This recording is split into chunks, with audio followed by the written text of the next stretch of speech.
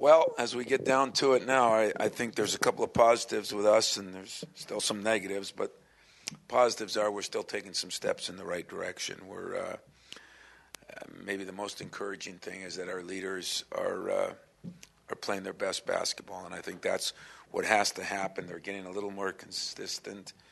They're constantly reminding their teammates, as I am, that let's think bigger than we've been thinking, and realize that winning a few games in a row is not, to use Day-Day's phrase, that better not be the ultimate goal. It better be a stepping stone into what we do here. And with 2 weeks left in the regular season, there's still a ton to play for. I mean, I don't look at the crack in the door that was left by the Wisconsin-Maryland of being anything. I look at the bigger picture of, us continuing to play better and hopefully get ready for the Big Ten tournament and playing some of our best ball at that point. I think we're winning because everybody's doing a better job. It's our seniors that have definitely stepped up. Trice has definitely stepped up. Valentine has been there. Dawson is becoming the defensive player that hopefully will get the recognition he deserves in the league, because not only is he defending different positions, but his shot blocking ability has been phenomenal, and he's done a great job of that. As far as Minnesota goes, they're among the leaders in the whole nation in steals. We all know that. They press. But they've got two guys that are playing their best basketball in Hollins and Walker. One big, one guard. And maybe the scariest stat for me, because I had them picked with Iowa as a sleeper team this year, has been the number of close games. 9 of them they've lost by 6 points, or 9 conference games have been decided by 6.7. They've lost, and that's been the difference. When they lost those 6 in a row to start the season, or whatever they lost, they were all very close games, and I think that's speaks volumes that they are a good team. They've just been a little unlucky and haven't quite gotten the job done.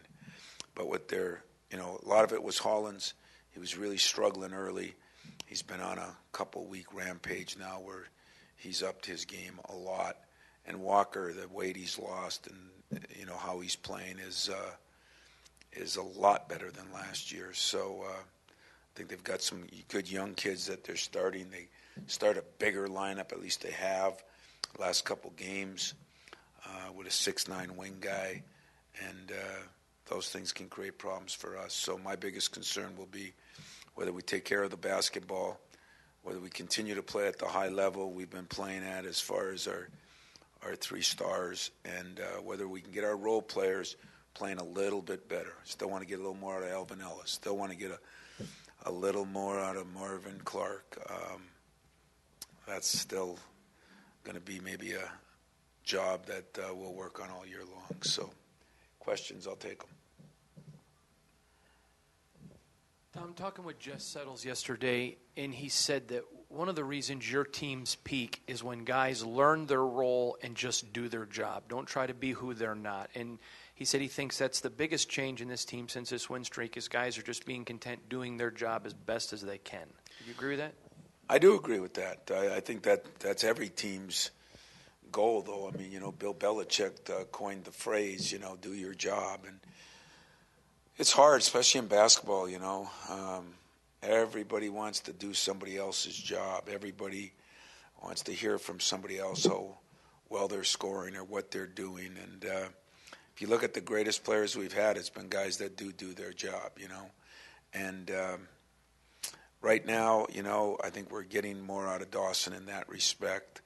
I think both of our centers are, they struggle at times, but they're trying to do their job. I think Travis is more comfortable in what he's doing right now, and Tum, understands he's not a great shooter, so I'll do my job. And so I think Jess is right. But I think that's true for a lot of teams, but maybe especially true for this year's team. That, I was just talking to Jake Boss, who I think you had in here, and he talked about seniors having to adjust from role players to star players, and everybody wants that, to be able to do that, but not many can accept the responsibility that goes along with it. I think what we're getting out of our upperclassmen is they're starting to accept the responsibility a little later than you'd hope.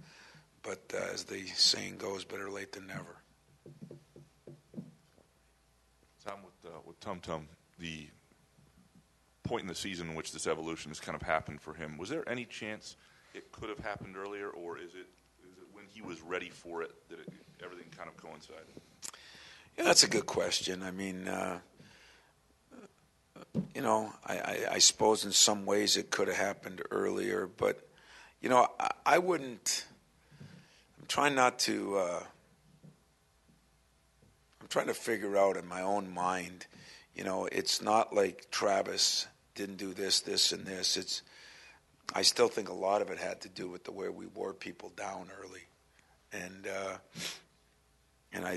I see guys on other teams now that are playing 36, 38 minutes a game are starting to wear down. So I think part of the issue was we had to get Travis to the point where he knew what his role was, and he's got the most multi-dimensional role on the team, really. You can say Valentine does, but in my mind, Trice does, because he's got to score, he's got to still run the team, he's got to guard, usually a very good player, and then run our break, which is taxing on a point guard. So maybe Tom could have done it a little bit earlier. Maybe it would have helped Trav a little bit earlier. But we're in such disarray most of the month of November and December with those injuries and hoping to get players back that I'm not sure we could have done it much earlier. Maybe a little, but not much. Tom, I thought you said Javon would be reevaluated this week. I wonder if that's happened yet, if you have a prognosis. I think he will. I think it's Friday that they're going to reevaluate to see if he's been in a boot the whole time. Take him out, see if he can walk pain-free. I don't understand the whole thing, to be very blunt and honest with you, but if we could get him back a little bit, just as something to be on the bench in case we needed a matchup issue and that, it would be great. In no way, shape, or form would it be anything that would hinder even his summer, because I think we've had too many players not get better during the summer because of injuries, and we need him to get better. So we're not going to take any chances, but we have dealt with some specialists and our doctors here and everybody else, and it seems to be the way they want to go. So whether it's Friday or Monday, I don't know. And all that'll say is we're going to keep the boot off, and we're going to try to let him maybe shoot a little bit, and it's still going to be a process. But could he come back for the Big Ten tournament or something? I guess slight chance, possibility. Will he be useful for anything else than, just a complete sub in case somebody gets hurt or somebody gets in foul trouble? I doubt it, just because of the time off he's had. Tom, now that Brandon has become just the thing that you expect every game, he's found that consistency. Can you look back and figure out where it flipped for him? Was it the off season? Was it a conversation or someone else, on the outside who helped him get to where he is right now? Well, there's been a lot of conversations, I can tell you that. I do think he had a lot better off season. I think, number one, he was injury-free most of the summer. I think they had a lot of guys that worked out together, and he was part of that. I think he felt better about his shot, even though he doesn't shoot it. I mean, if you watch him in practice now, he makes so many more shots. And that always makes a guy feel better. And then I think he realized that, the end is near, which all seniors do. And the consistency has been maybe the biggest strength we've had, because he has been our most consistent player. If you look at offense, defense, rebounding, put them all together. And it's great to see it. I think he's worked to deserve it. I think he worked harder on his game his junior year, but I think a lot harder last summer. I'd say that was it, but it'd be a good question to ask him and then tell me what he says so I know it for the next guy coming up.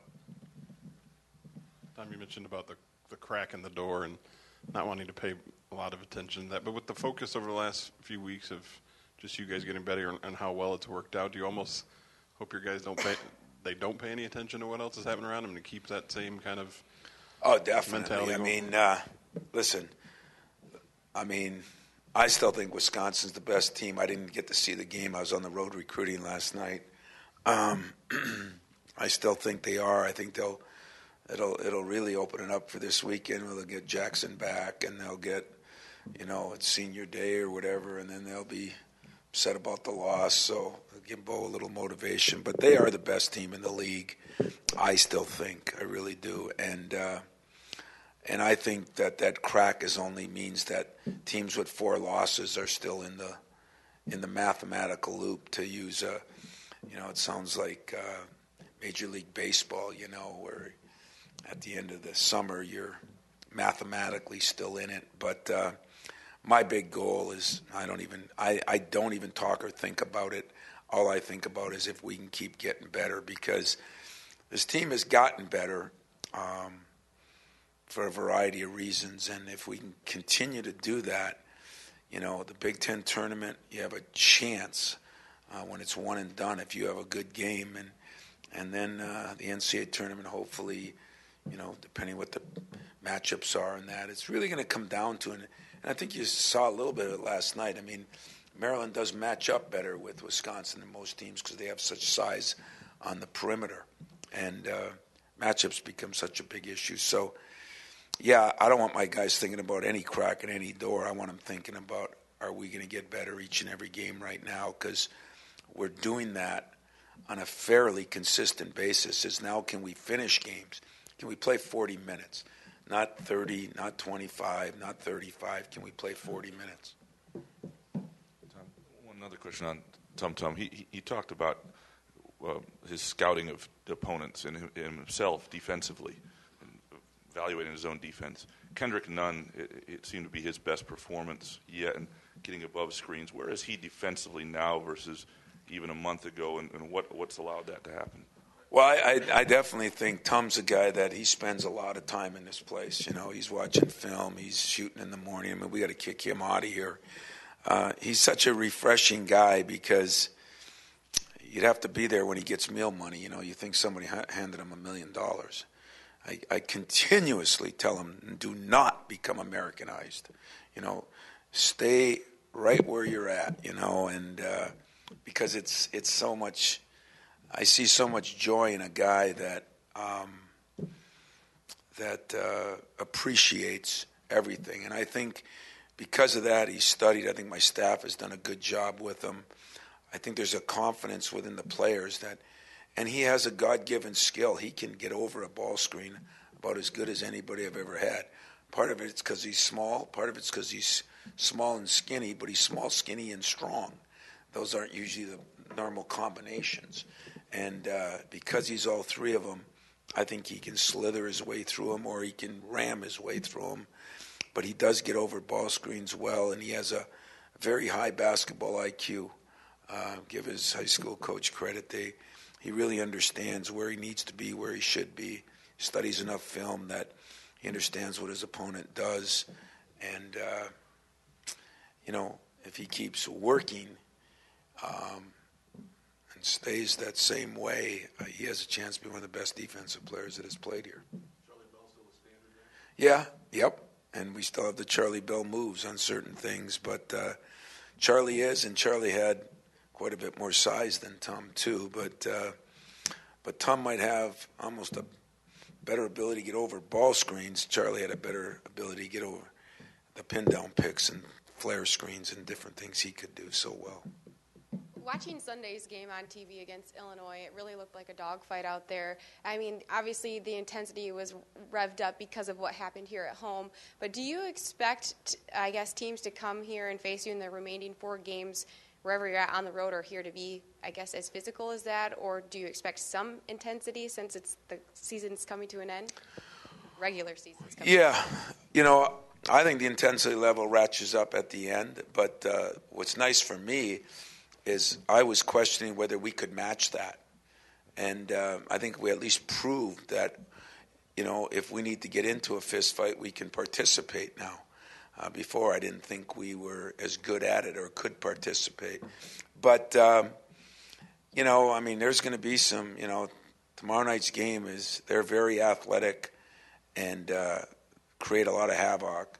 In Purdue, they're a very athletic, strong team. In Wisconsin, they're a very big team. And in Indiana, they're a super athletic team. So different kinds of teams are the four we have left. But it's nice to know, and that's the advantage of conference games, especially with new coaches and different teams. You got to be able to play different styles. And I think we proved at least that we can play a different style. That was the strength of this program for years, that you want to play smash mouth? Fine. You want to run and gun? Fine. You want to press? Fine. Nothing bothered us for years. And I didn't think this team was as good at that. And so we needed to be in a smash mouth game and figure a way to compete. And hopefully we can build on that now. You mentioned going back in the years. When you first took over for Judd, you didn't have a lot of high-star guys. You had to just build it with a lot of blue-collar. Then you went through a different phase, different kind of guy. At Illinois, you lit into TumTum at one particular point, and he said thank you and went right back out. And I'm just curious, though, for you to have guys that maybe aren't as highly touted, that when you ride them, they're appreciative and they don't get upset because they've been told how great they are for so long. Is there a fun or a more enjoyable coaching a guy like Tum for you? Well, what I'd really enjoy is have the guy that's really talented and could do that. But sometimes our culture does not let those two things happen. But that's what I mean about Tum, though. It doesn't matter what you say to Tum, he's going to say thank you. He just appreciates being alive. He appreciates life. I've never been around a kid that has such an appreciation. If he has a down day, I don't know where it is. And it is infectious. We talk about energy givers or energy takers. He is an energy giver. He lights Denzel up. It's really been interesting too, because I think you guys have handled it really well, but I think the general public, wants to make the Tum Trav thing out to be a quarterback controversy. If you knew how much time Travis Trice spent with TumTum the first 2-3 months of this season, it was incredible. And the reason he did it is because he's such a nice kid. I think they're roommates on the road and everything. And this has been a guy that brings way more to the table than his play. And is it enjoyable for a coach? It's enjoyable for anybody who's around him. It's enjoyable for you guys. If you interview him, he's going to be appreciative you took the time to interview him. Not think, I got to go do this interview, It's refreshing. And if he changes, I'm going to kill him. Because you kind of want somebody like that around. And I think it will grow. I do. I think people will take on his personality because he's so infectious in how he delivers it. And it's so from his heart, there's no BS to his stuff. It is, when he talks about, getting to eat 3 meals a day, it's exciting to him. When he talks about where we travel or if he gets a new warm-up suit or something, it's genuinely exciting to him. And if he's going to change, I hope he comes out early so that it doesn't happen in the 4 years that I have him, because it is fun to be around that. Yeah, it really is. Tom, I wonder if you could evaluate how well you guys have done this year against the press and how much of that you expect to see. Well, I thought we did an incredible job against Illinois. Every one of their fans thought we were phenomenal against it. We just handed it to them one time after another. But in general, the two areas that I think we've been incredibly successful in has been against pressure and against zones. And sometimes I don't know how or why. But I don't think we've we've had a few issues when maybe teams surprise us or it's an all-out or maybe we're in foul trouble and we got the wrong people in the wrong spots. But for the most part over the years, presses have not bothered us that much and zones haven't bothered us as much as I think sometimes they should or would. But we're going to get press, zoned, manned. We're going to get everything that they can throw at us tomorrow. And like I said, this team has been an eyelash from being very good, and they're still, 16-11. They still have I think they had the best non-conference record, or one of the best. And so I have great respect. And when they play different style a little bit, that's something your guys don't see all the time. How they handle it will be important, and you never know until you see a steady dose of that. It's not just a pressing at the end of the game, but it could be throughout the whole game. Try to combine two. The end of the Illinois game, how many of those, I think you had 4 late, but how many would you actually say were caused by the press? And then, because I know there was a trap right by you and Trice was in the middle of the floor. And then last year's game, does that help you at all? I think it was a pretty wild one here against them. I don't remember how much that was a factor in that, but I know it was a high-scoring game. Did you look back at that one at all? I did a little bit this morning. A different team. We're such a different team that I have not put as much into what a team did last year against us just because we're so different. But, I thought some of what we did the other day was just basketball 101, and we flunked it. Coaching staff to the players. I mean, inbounding the ball 2 inches from the baseline, just some mistakes that were made we played right into their hands. And, one thing about Illinois, they're an athletic group, man, and they turned it up. And they're an athletic group, although so is Minnesota. So I guess that's where the worry is. If there's a bright spot when something happens like that against Illinois and you get away and win it, you get their attention a little bit more this week for a team that's going to do that on a steady basis. So I'm concerned about it, but I'm not scared of it. I don't think what you saw at the end of the game is the norm for what we do. I just think we got to make sure that we're running for a reason. We got to make sure we're trying to break the press and not get into just a helter-skelter game, but we're going to try to attack it and try to score buckets off it, and yet not get into a track meet that wouldn't be good for us, would be better for them.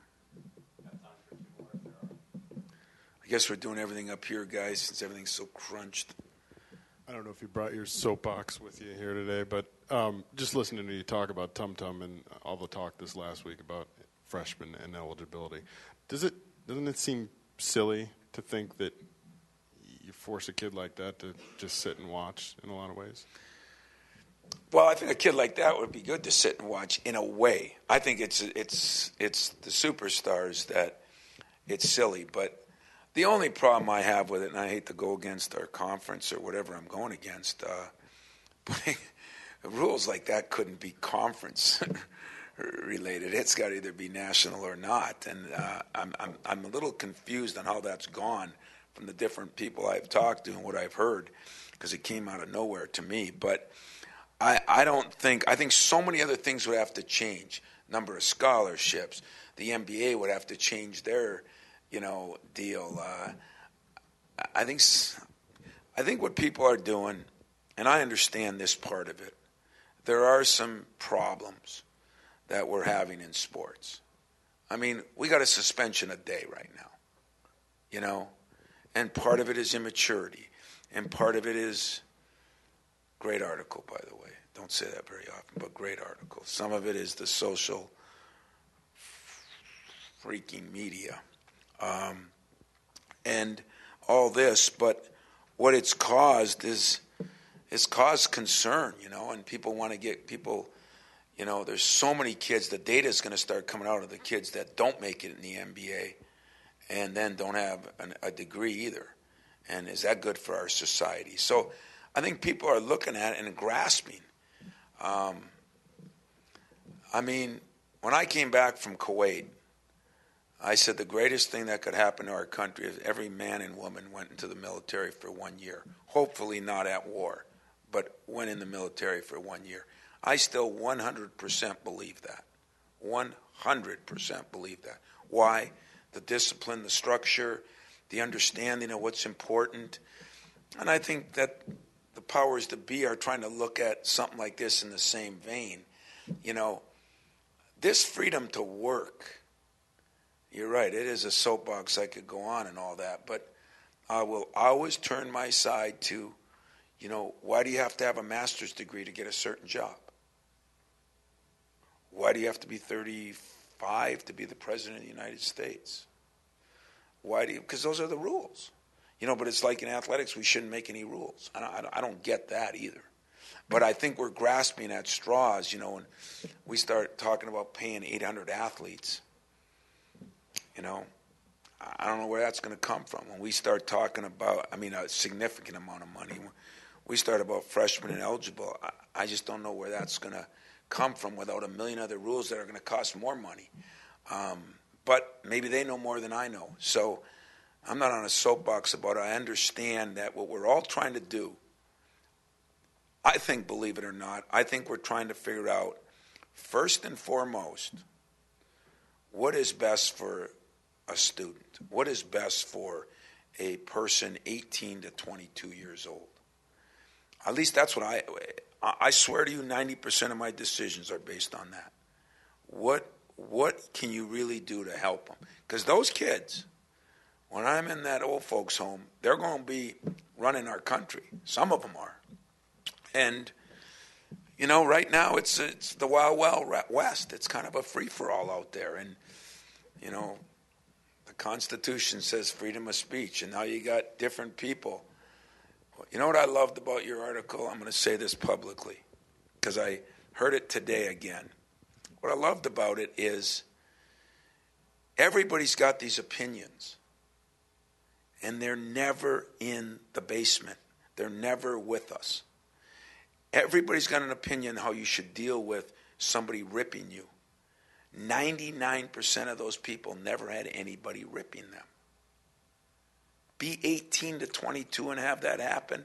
Be 15 to 22 and have that happen. Are we insane what we're thinking? It's ridiculous. It is going to affect you. I did a little bit of research, and I know that there's one or two guys that you brought out, you know, like how could you bring their names up or their Twitter account up? Well, that happens to our guys every day. You know, but they're upset about it. I mean, are you kidding me? You know, why do we keep trying to make guys 15, 20, and 20, 30? You know, those are the greatest years of your life. So I don't know what's right and wrong on that. It is a soapbox for me. But if we truly did what we all say we're going to do, and that's the betterment of the student athlete, there'd probably be some things that we wouldn't do now, like play 9:30 at night games and stuff. Okay, that definitely. But in the big picture of things, I just wish we had everybody's so data crazy. I'm more of an eyeball guy. You know, eyeball. If I see how kids are acting, that's the eyeball test. I don't need the data. But if we're so data crazy, I can't wait till the data comes out on how many of these kids coming out don't make it. That's all I'm asking. If that answer is most of them are, I say let them come out when they're 10-year-olds. I don't care. Whatever best for them. But is it best for them? It's best for a small percentage. You know, it would be best for Tom Izzo if the miles per hour was 100 on I-96, so I could get to Detroit and back in a short period of time. I'm just not sure that would be best for 95% of the world. Because I'm from the UP, can drive in bad weather. So it would be no problem to go 100 down that highway, and I'd be happy as hell. I'd get there earlier. I'd get back quicker. But I'm not sure it would be what's best for everybody else. And that's the way I look at this stuff. You know, are we really doing what's best? We keep making everybody younger, expected to be older. You paid your dues, but now guys coming up shouldn't pay theirs. what are they going to turn out to be? I struggle with that. I love LeBron. I love Kobe. You know, I love Magic. But I can list so few guys that are like that turn out to be great players, great people, and didn't get corrupted by the system. And that is my soapbox. So I don't agree with freshman ineligibility if it was just a conference. I don't even agree with it if it was everybody. Now my AD walked in, I'll probably get fired for my comments. But I do believe that we better start looking out for what's best and not think it's best just to give in to everybody. But what is best for a kid growing up? What's best for my kid? What's best for your kid? And these people that I laughed so hard on that article. I mean, I read it before the game. People gave it to me. My own players gave it to me. And, hey, Coach, what do you think?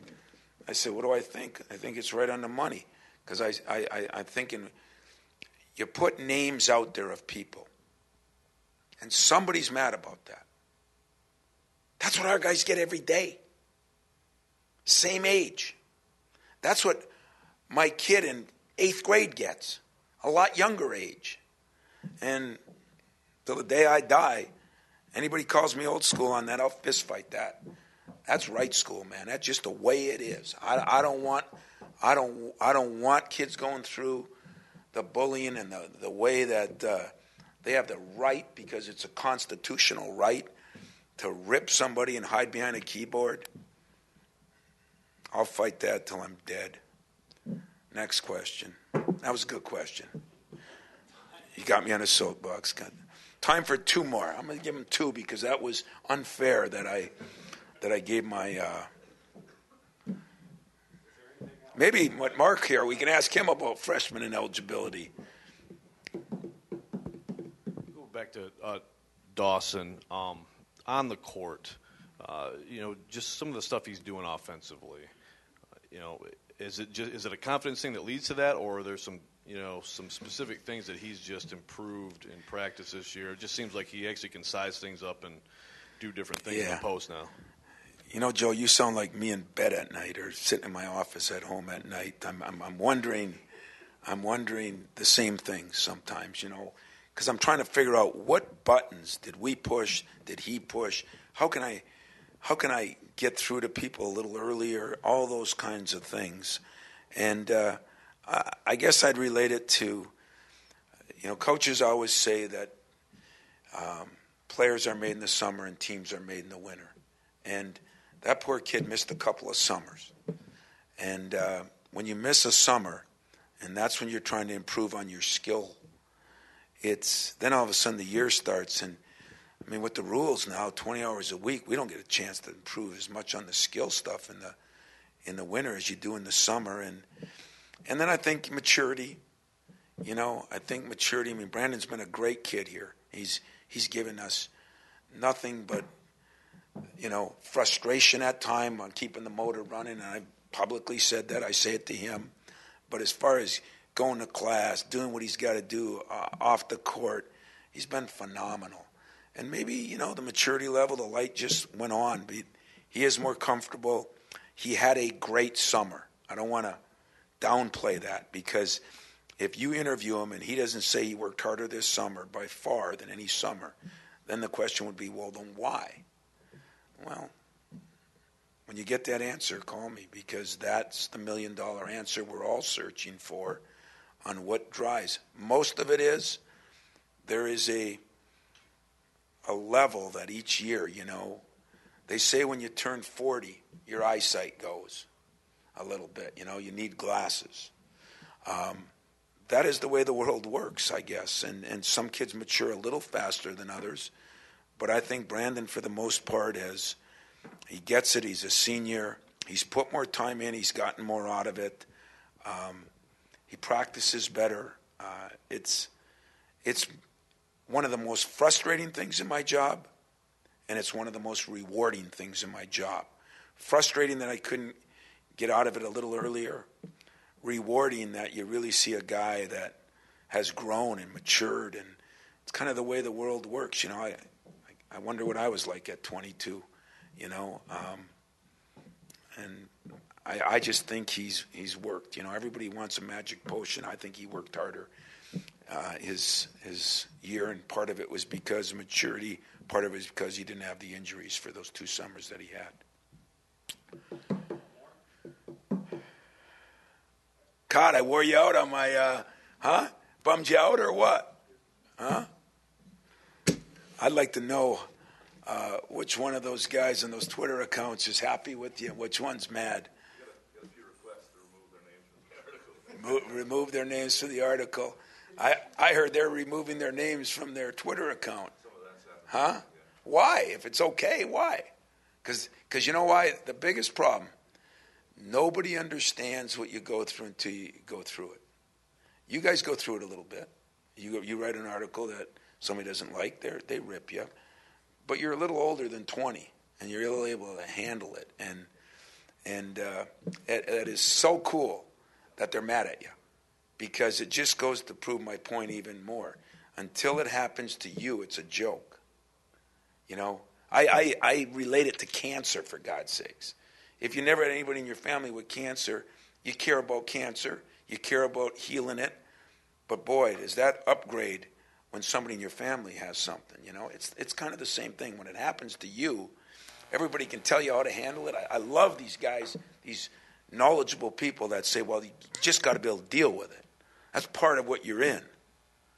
No, it's not. And I enjoyed it. So. Join the